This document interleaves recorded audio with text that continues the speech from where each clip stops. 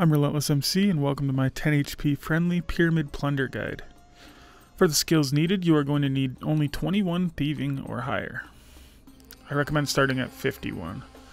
Items needed, you will need a pharaoh scepter. To charge that pharaoh scepter, you will need noted artifacts of your choice. You will need a lockpick to make getting through the doors easier. You'll need a teleport to a bank. I'm going to be using a crafting cape. You could use a dual ring or anything really. You'll need an antidote ++ for anti-poison, and you will need an inventory of cakes. Now, each room will have a level requirement, starting with room 1 requiring level 21, room 2 31, room 3 41, room 4 51, room 5 61, room 6 71, room 7 81, and room 8 91. You're going to want to thieve the last 2 rooms that you can. Okay, so this is what your standard inventory and setup is going to look like. I highly recommend bringing a regen bracelet, as it is going to make your life a little bit easier here, but it's not necessary. I'm just wearing the standard graceful to conserve run energy. I have my scepter. I'm bringing 2 antidotes, my noted artifacts for charging my scepter, a lockpick to make it easier to get through the door, and then roughly 10 to 15 cakes. I'm using my crafting cape as a banking option, and that's basically it. I do highly recommend configuring your shift click via Runelite to use on the scepter, so you can just simply hold the shift key and then click the scepter to use it on the mummy when it runs out of charges. Just a little quality of life thing you can do. I like to just hold the shift, click the scepter, and then use it on the mummy, and then just hold the spacebar to go through the dialogue, choose whatever artifacts you're going to be using to charge it, and boom, it's charged. Alright, so let's do a quick run. The most efficient way to do this is going to be with at least a partner or more people, and the way we did this was we had a little setup. So to the left, in a clockwise rotation of the direction you're facing, there's a little numbering system. So the first door to your left is going to be door number 1, and then 2, and then 3, and then 4. And that's going to help you call out which door was the right door if you find a door before your teammates. And then you can call it to them, and it'll help them, save a little bit of time. But now, since I'm level 84, I'm going to be thieving room 6 and room 7. Those are the last 2 rooms. You're always going to want to thieve the last 2 rooms that you can. So up until that point, every room before, you're just going to loot the chest and find the door. And the main reason you loot the chest in every room is because there is a 1 in 1,000 chance that you will receive a scepter. And in the event that you do receive a scepter, you will be kicked out of the game, and you'll arrive outside of the pyramid. And the scepter will usually be on the ground because most of the time your inventory is full.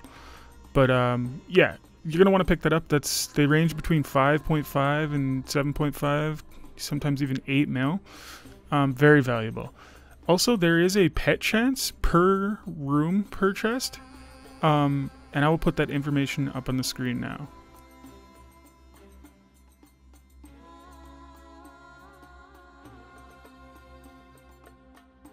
You may notice that each of my doors have a tile highlighted. This just makes it a little bit easier for me to find the doors. At this point, I've done enough thieving. I know where they're all at in each room, but it's something that's really helpful when you're first starting out, at least, especially, and just to make it a little bit more streamlined, just to make things go a little bit more smoothly. If you want to, you can use another Runelite program called Ground Markers. And once you have that enabled, you can just hold the shift key and then right click any tile and highlight it. And I just highlighted the tiles in front of each door in each room. And this, I don't know, I found this to be very helpful.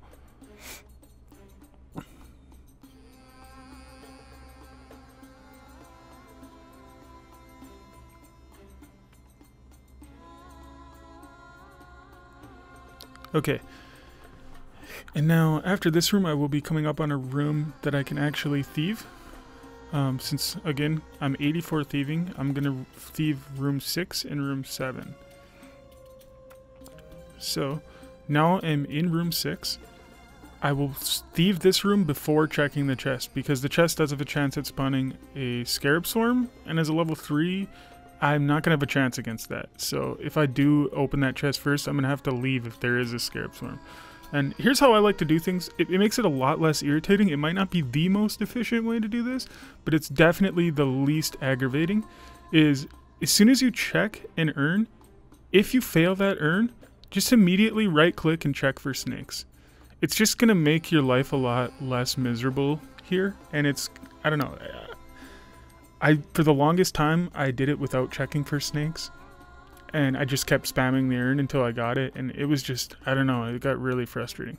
But also, you're going to want to leave room 6 and move on to room 7. Or leave your second to last room and move on to your last room. I like to move between the Q and the I. Up on the timer there where it says thieving level required, 71. I like to leave between the Q and the I to give myself enough time, even if I fail a lot, to make it through the final room, because the final room is where your best XP is. It's the most important one to thieve. And for anybody who was wondering, you do get for checking for snakes, you will get a fraction of the XP that you get for just searching the urn successfully. And then you will get the remainder of the fraction of the XP for actually successfully searching it. So it's the same XP if you just were to search it successfully, or if you were to check for snakes and then search it successfully. It's the same XP either way. That's why you always want to search first, because you can potentially skip the whole checking for snakes thing. It's also why it's not the most efficient to check for snakes. However, I find it, like, I don't know, a lot less aggravating.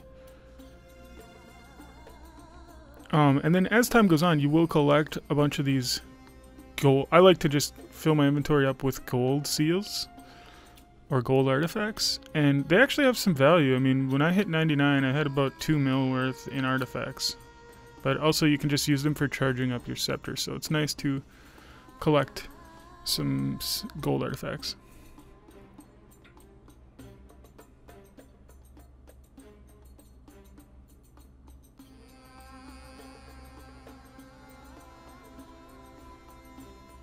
And I'm almost out of time there, so I ran myself out of time. I tried to loot that chest quick before I ran out of time, but that was it. Then it's basically as simple as just clicking your scepter and starting again. One mistake you want to avoid making is running yourself out of charges and not recharging your scepter before going to a bank or something, because then you will have to take the long way to get back here to charge your scepter, or buy another scepter with charges to get back here and charge your scepter and then resell. It's just a hassle. So always make sure that you're checking your charges after each game and charging your scepter immediately if it's out of charges. And then it's just back to starting another game. The more people in a world, like if they're not in sync with you, if you guys aren't all running, because you'll have a lot of bots who come and check the scepter or check the chest and check the sarcophagus for scepters, and then they'll just leave and restart the minigame. Every time someone restarts the game, the rooms reset, the doors reset. So, you know, some people in your team could find the right door, and then it's not the same door for you, which can be annoying. So sometimes you want to find a world where you don't have a bunch of these bots. Speaking of which, one just died. But yeah, that's basically going to sum up Pyramid Plunder. Again, you just thieve the last 2 rooms. Every room before that, you just check the chest and find the right door.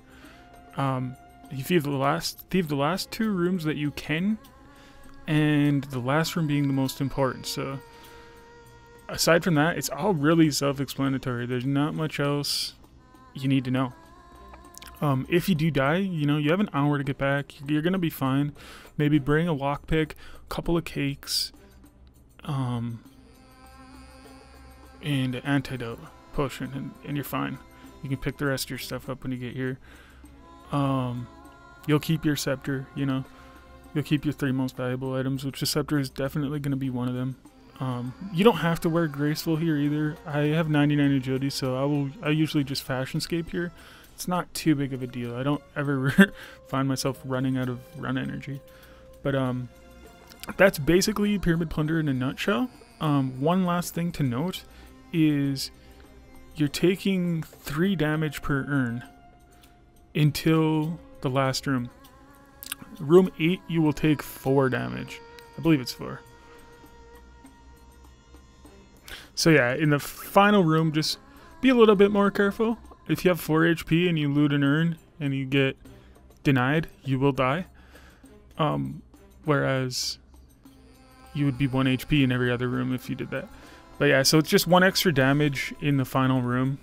But it's still pretty doable. In that final room, like, if you're running with pairs, you're gonna get roughly, you know, like, I was getting like 220k XP an hour, which is really nice. Yeah, it might start off slow, like, say you can only thieve up to room 5 or something.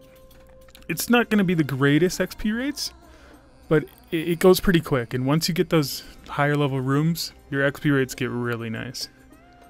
And yeah, that basically covers it. Avoid the sarcophagus. You will get a couple of strength levels if you do open it. It has a long animation. Usually if you click it, you're going to have enough time to click off of it, or at least catch on and click off of it. You should be fine, honestly. It is a little bit scary, I understand, because you could ruin your skiller with 1 click. But if you're paying attention, you should be fine, dude. It's pretty hard to accidentally open the sarcophagus. But yeah, that's gonna cover the Pyramid Plunder guide. I hope this was helpful. If you have any questions, feel free to ask. I'll try to answer them to the best of my abilities. And yeah, happy plundering. Peace.